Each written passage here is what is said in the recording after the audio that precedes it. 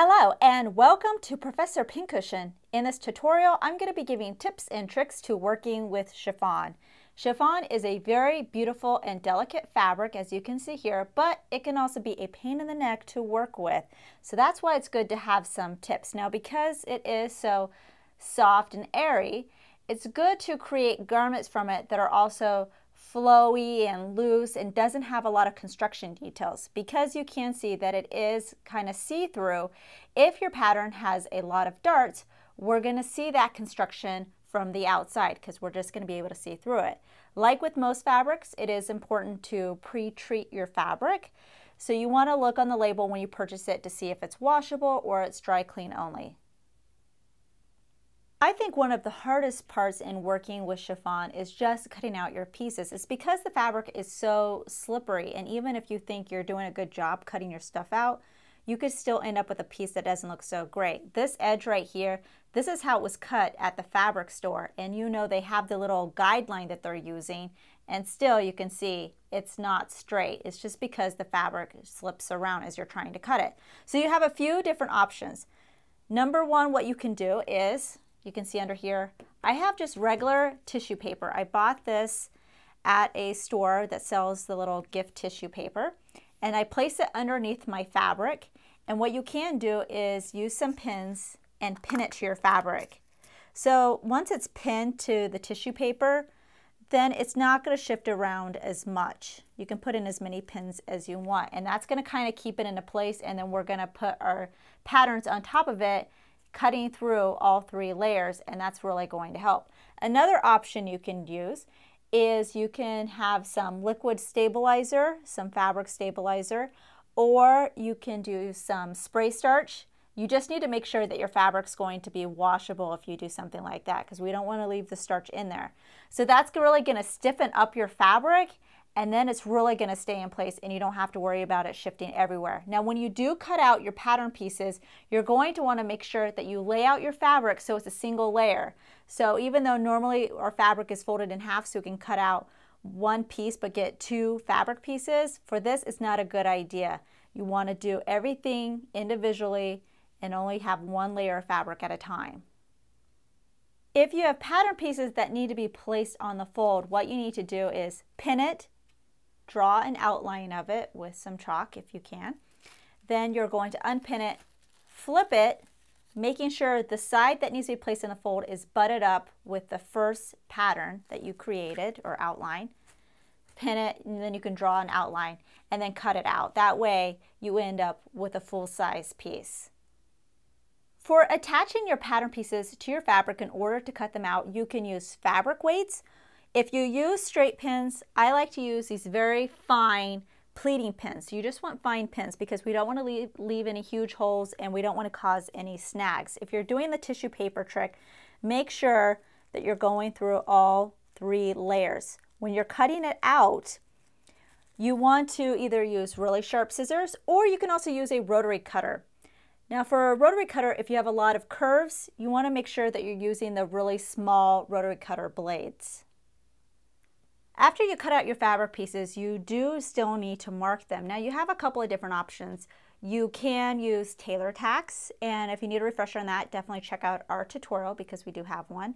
So you could mark tailor tacks for your circles or squares or whatever marks you have on your pattern. Some people also do not like to cut out notches out of their chiffon. Chiffon does tend to fray a lot, so that could be why, and then you can also use tailor tacks to mark that as well. Or if you do cut out your notches, you can use some of this little fabric sealant stuff and just put it on the edge of the fabric, just on the notches part, and that'll help cut down on the fraying.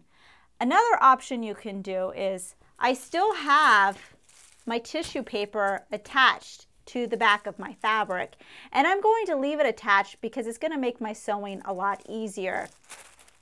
You can mark the actual tissue paper on the back with your marks and then just leave it pinned to your fabric until you actually need your marks or you're sewing them together, and then just remove the pattern piece from the front. For sewing through chiffon, I'm using just regular all-purpose thread, but you can use a finer thread such as silk thread. And for the needle, make sure that you change this to a new needle and you're using a sharp needle. The weight is for lightweight, so that's going to be about a size that's 70-10.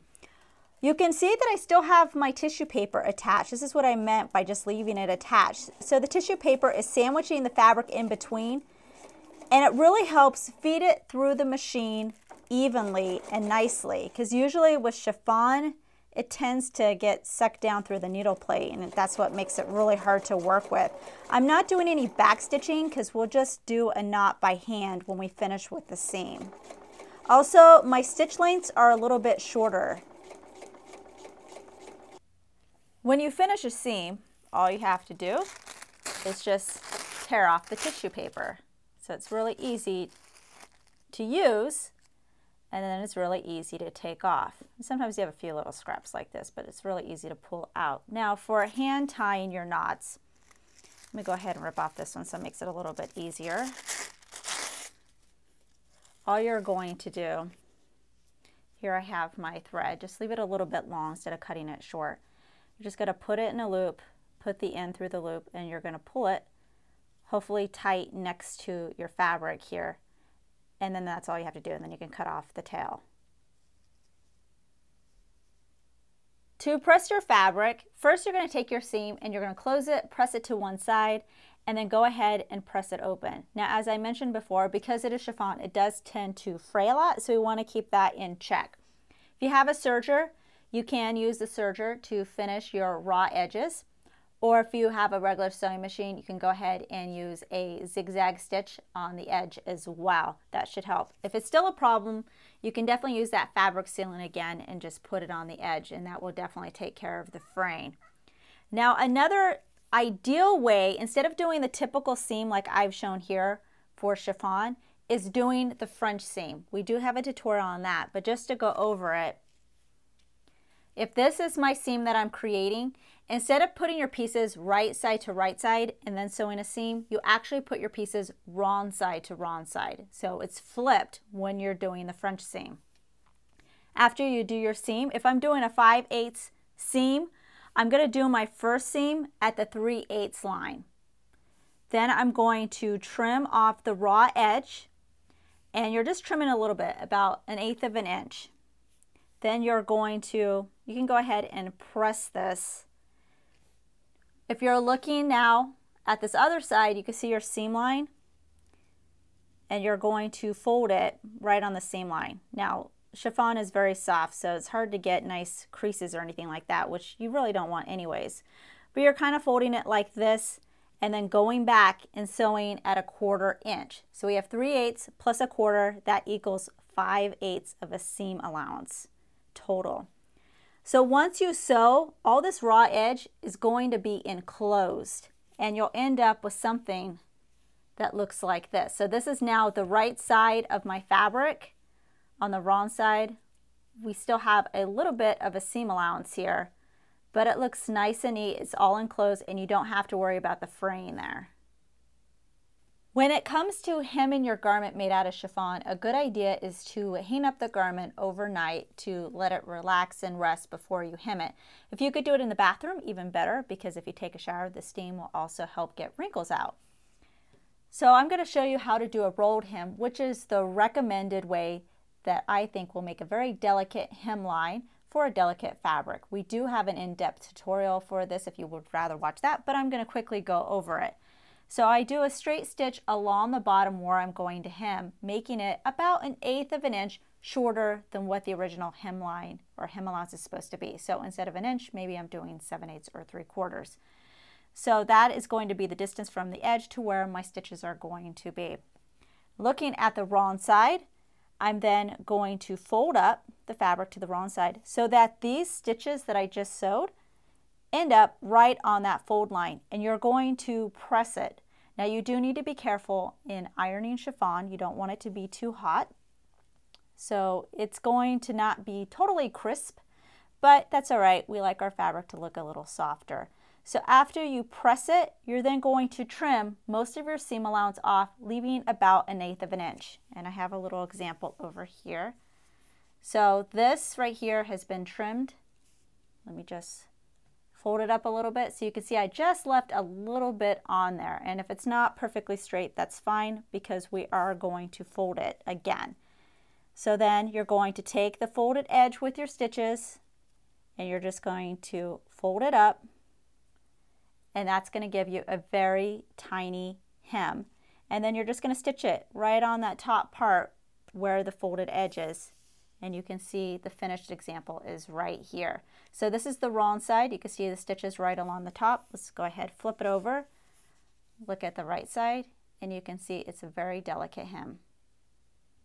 When it comes to interfacing of a garment made out of chiffon, you can go ahead and use your chiffon as the interfacing as well. So I would cut 2 pieces for the piece that needs to be interfaced.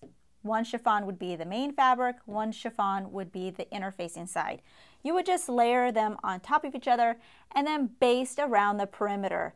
So the interfacing would be sewn in. Now if you want something a little bit stiffer, instead of the chiffon being the interfacing, you can use organza as the interfacing. Again, it would be basted in.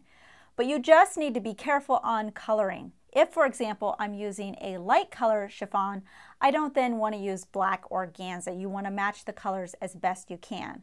I hope these tips help you out the next time you have to sew with chiffon. New tutorials are released weekly, so please subscribe to be notified of the next release. Make sure to check out our other videos and visit ProfessorPincushion.com to view our complete library with well over 200 sewing video tutorials, including our exclusive premium content. Our premium membership is only $5 a month for unlimited access and only available at ProfessorPincushion.com. Also, don't forget to download our mobile app for videos on the go. Thanks for watching.